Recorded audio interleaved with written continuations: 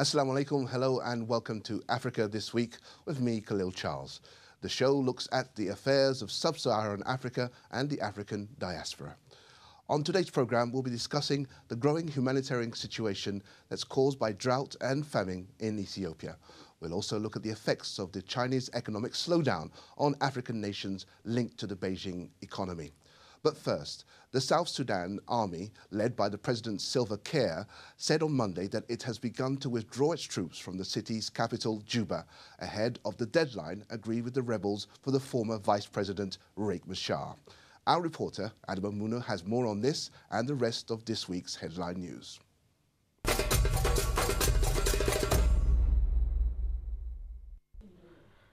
The peace accord signed on August the 26th requires the withdrawal of all military forces within a 15-mile radius of the city within 90 days, a period which ends later this week.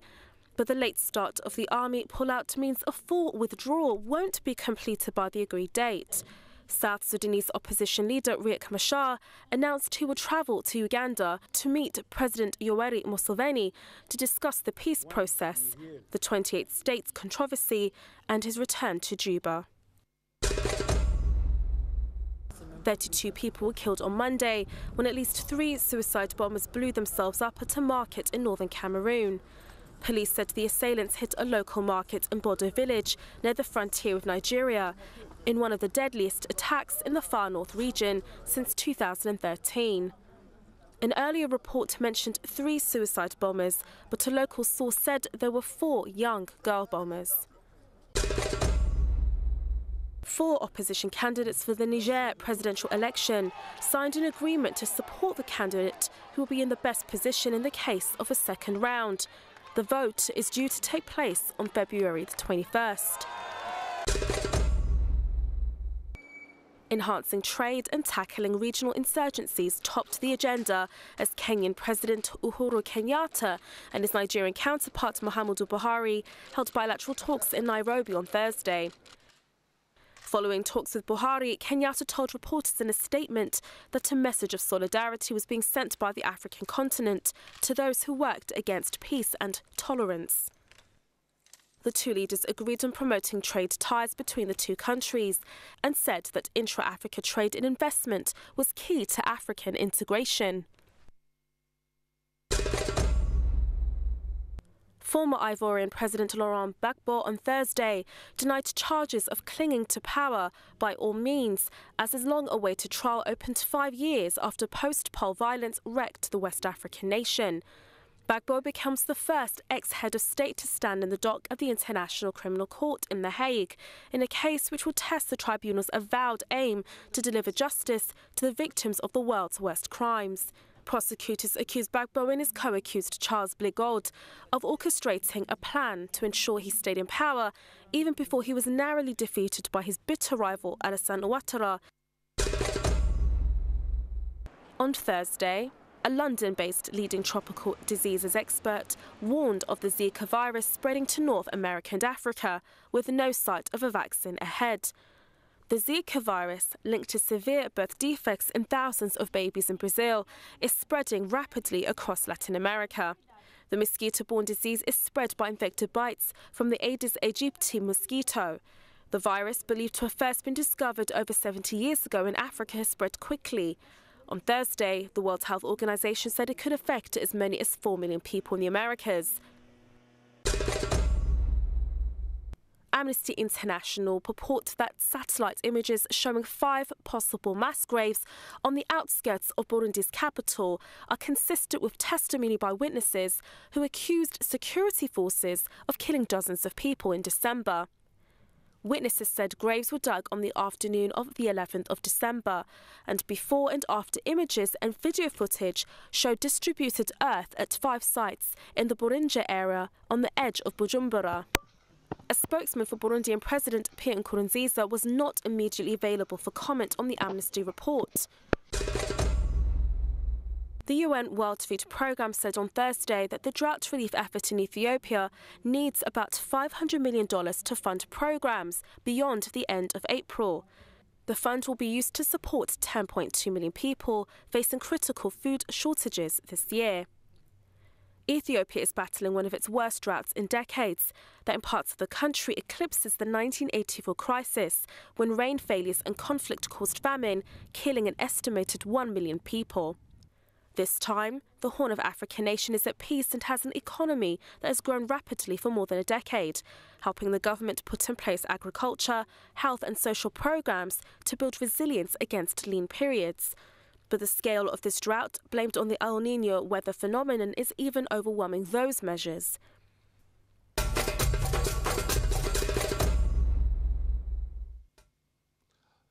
Joining us to discuss the last story about the situation in Ethiopia is Mohamud Yusuf, who's founder of the Runta News, an online news platform that focuses on East Africa. He's based in Seattle in the United States. Can I just welcome you to the program? Can I ask you first, Mohamud, can I ask you about the situation in Ethiopia and where are the main areas that are affected by the drought and indeed the growing famine? Thank you for bringing this situation to the world attention. As far as I know, I see the situation is worsening, and this drought right now is affecting a wide area in Ethiopia so far. And I just saw a video about the eastern part of Ethiopia, which are inhabited by Somali, and they are now losing their livelihood, livestock. People are dying there, and the help is not even close. And that's what I see right now, and it's sad, whatever the cost might be. This right now is the repeat situation of 1984 drought, which has killed, as you said, 1 million people in Ethiopia. We could like to make some comparisons if we can, because people do remember the droughts and the famine of the 1980s, which of course mobilized and galvanized the world to make appeals for the people of Ethiopia. What is the comparison that can be made between that time and the growing humanitarian crisis that we are now facing? Even, to hear is hard right now. Ethiopia is experiencing this kind of a drought. The world right now attention is going to different areas, such as Middle East and the ISIS, and the people even hardly know now what's going on. At that time, 1984, the world has come together and galvanized and united their efforts. And as you know, We Are the World was the theme held by the most famous artists at that time. And the attention was higher at that time. And this time is a very, very different situation. And people has to know and organize themselves and help these people before it gets worse. So if I understand you rightly, the world attention, well, there isn't sufficient attention that has been given to this issue at the moment. Let's look at the moment also at the government of Ethiopia. Ethiopia as a country isn't doing so bad. We understand the GDP for the country is growing. The situation there economically isn't as bad. Why is it that the government hasn't been able to cope with the situation of drought and growing famine in the country? That's a good question. The government of Ethiopia right now, as they say, progressing as fast as possible, and the economy is growing so big. Now I think they call it the fastest growing economy in Africa. We see, progress things like the dam and Renaissance Dam, which was built to hold water for the such drought. People to escape from there to at least, have some other places to be and settle it. And also we see right now the light rail or the train in Addis Ababa. So the economy is doing good. But the attention is paid to this places is so far very, very low, and I don't know why. So that should be asked, the Ethiopian government, why they're not doing good. Right, Mohamud, I don't want to put words into your mouth. However, would you say that there has been some mismanagement with regard to the drought and the needs of the people? It could be, and that it should be also held and accountable. Whoever loses life there, if the government can do something and they don't do enough. And that, I think, it's up to them. But the world has to hold accountable to the Ethiopian government. Indeed, but there's also a question of what kind of humanitarian aid can come through. And has this been coming through successfully? Are people getting what they need? Because we did hear in that report that there seems to be a period of very slow, if you like, injection of important aid. Well, the effort has to come from everywhere, such as like the local government in that region and Ethiopia, the federal government. Also, the people themselves, has to also organize themselves. The people, like in diaspora, an example, Somalis, who live there, they have people in the diaspora, and they have to come together and organize themselves. And situation before it gets worse, they should do something right now and now.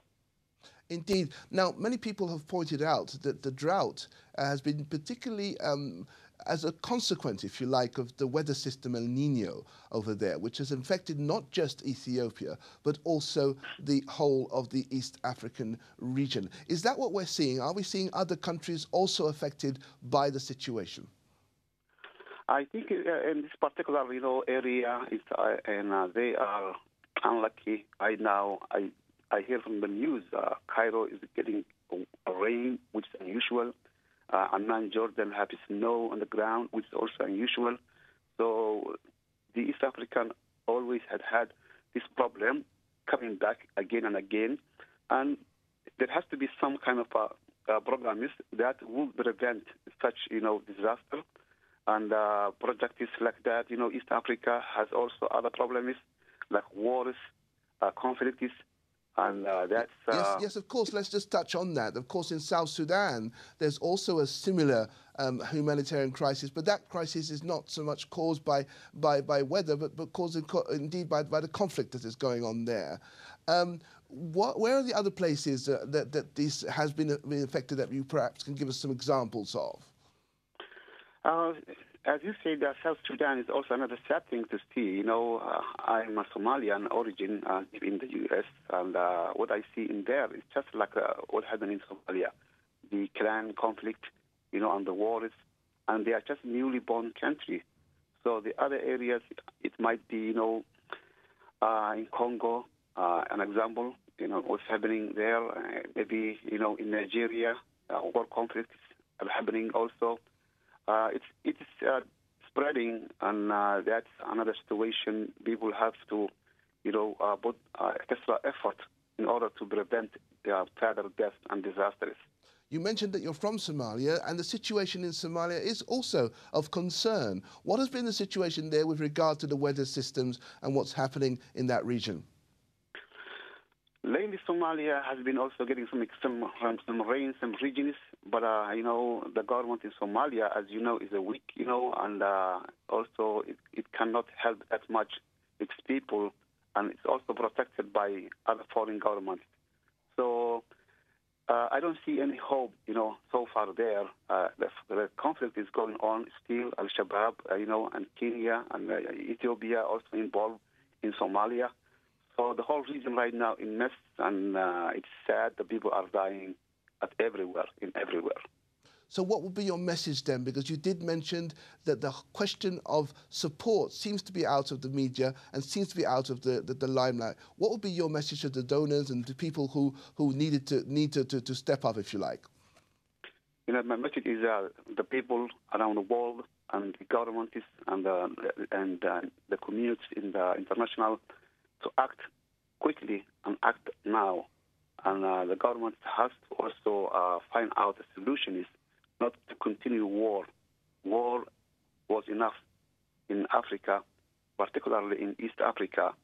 But there has to be some other kind of deals to deal with each other, to come together on the table and talk.